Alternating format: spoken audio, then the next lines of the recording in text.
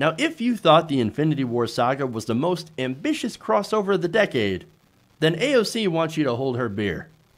Because the progressive firebrand and freshman congresswoman has just agreed to team up on Twitter with the wax figure come to life known as Ted Cruz.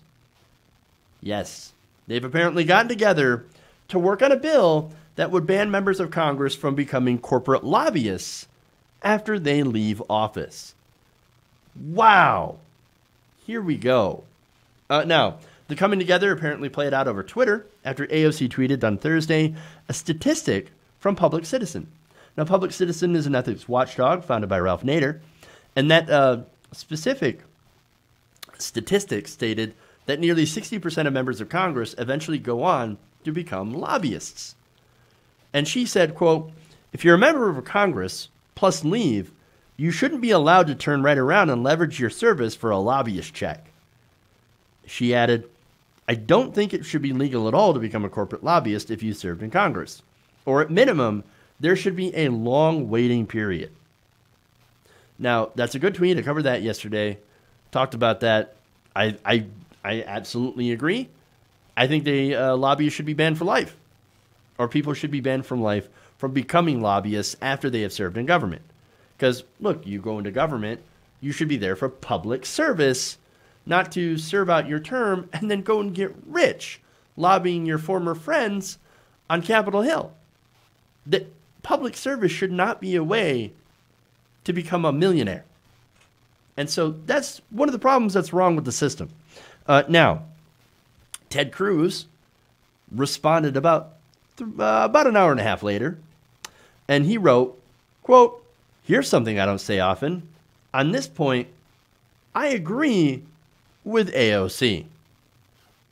And then, of course, after that happened, I regrew all my hair while the world fell into the sun. Because it truly seems to be the end of days. Never would have thought.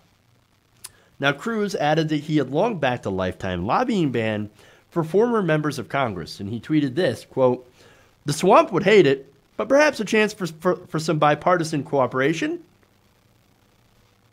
Look at that, man. Wow. What's not to like about this? Now, again, seeing an opportunity to stick it to corporate lobbyists, AOC responded with, "I'm down," but she laid out some conditions. She said, "So long as it's a clean bill, no poison pills, no snuck-in abortion bans, nothing shady," she said, quote, "just a straight, clean ban on members of Congress becoming paid lobbyists, then I'll co-lead the bill with you." Cruz's response, quote, "You're on." Here we go. To which I say, yes.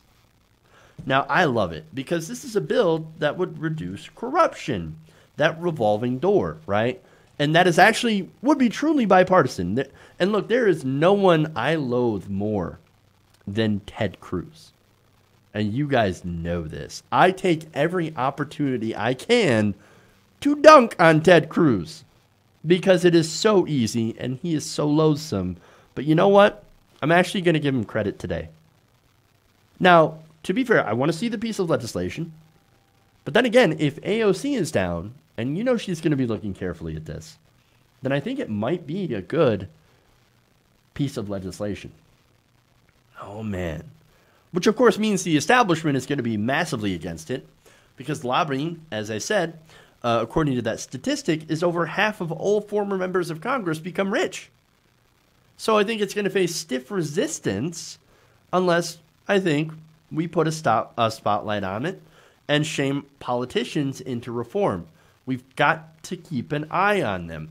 And so this is what political revolution partly means. First we make the changes, and then we have to watch. We have to make sure that the politicians are doing what we want them to do. And AOC has been pretty good so far. And so I do want to see, this is the kind of bipartisanship I want to see. Stuff that handles corruption. Do I trust Ted Cruz? Absolutely not.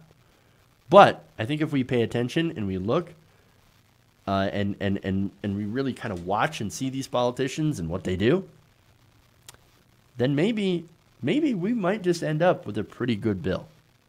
And so I'm actually pretty hopeful. I'm actually pretty positive about this. And look, by the way, watching this, I think this is important. This is why, or what makes AOC's involvement so important. She has the spotlight. She draws that attention. And I don't think she'll settle for a terrible bill. I really don't. So I think that's a positive thing. But again, we just have to make sure, because I understand there's nobody that trusts Ted Cruz less than me. But I think if he's serious, then that's great. All in all, very unlikely duo. But if it can lead to something good, then I hope that they have success in shutting down this revolving door for good. Hey guys, hopefully you enjoyed that free video. Now I'm going to have to ask you a favor.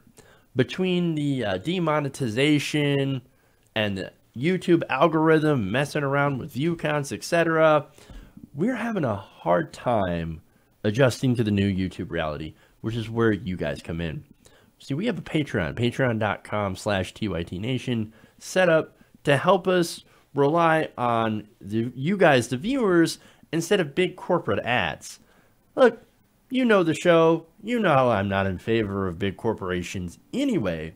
So help us transition away from relying on the ad model to pay the bills and sign up to be a patron, patreon.com/TYTNation. That goes a long way to help us keep the lights on. And you guys will know that you're supporting independent, progressive media.